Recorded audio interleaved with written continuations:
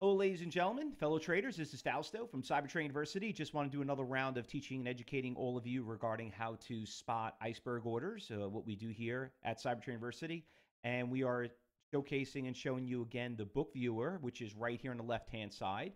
We like to call it the level 3 screen, which is where you get to see where are the institutions, all the dominating market makers, hiding and putting their orders in something called an ECN. If you subscribe to our channel, you'll see a couple of alerts, and I talk about what are ECNs, but I want to kind of showcase what we're looking at right here and trying to educate everybody to show how we use these tools and why this is so important and why a lot of you are trading blind. And I want to point out Microsoft, because Microsoft, you could see, we're looking at two over here on the right. We have two charts. We have a 1-minute chart and we have a 1-day chart. And what really stands out here, if you look at the intraday chart here up on top, you'll notice that there is a big support levels right around here. The stock has been hovering here from 10 o'clock up until 10:30, up until 10:44 in the morning, and then even right now up until 3:30. And you're trying to figure out, like, why is this stock having a tough time going past 164? It had, every time it hits it, it goes back to 165, comes back to 164, goes back to 165. Then it went all the way up to 166, and then it came back down. But why 164? Well, it's very simple, ladies and gentlemen. Buyers.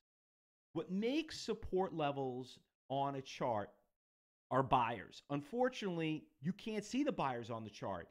That is what happened in the past. The only way to see, and that is what's indicative of the future, is seeing the orders that are out there. And that's why we're looking at the NASDAQ book viewer. And if you look over here, remember, as the stock is trending down, you're looking for buyers. And the buyers are right here on the buy side, over here on the left. And we got 3 columns. You got orders, shares, and bids. There is a order at every single penny. 100 shares looking to be bought at 164.39, 1,000, 400, as you're working your way down. But you'll notice, out of all those orders, you got to work all the way down to finding where the next predominant order is. And if you look right here, you don't see anything unless I scroll down, and then voila, you have 297 orders out there that make up 21,596 shares at 164. Now, listen, if you look over here, going back, you got orders, 100 shares. You got 1 order, 3 orders, 4 orders, 2 orders. But when you work your way down, this is like almost like black and white. Well, that, ladies and gentlemen, fellow traders, explains why the stock is having a tough time breaking 164.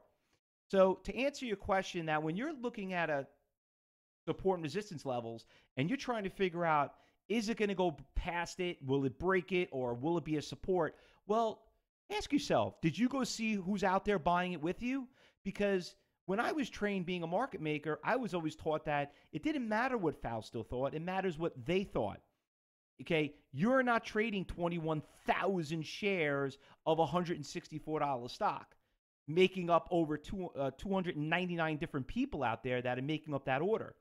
So the thing is, if you want to know how to trade the market, you first got to learn how to follow the market. You want to learn how to follow the market? You follow the money.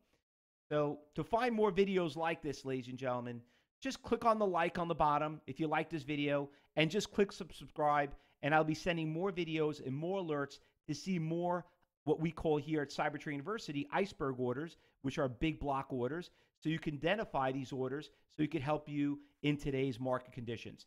Thanks for watching, and look forward to seeing you on my upcoming videos.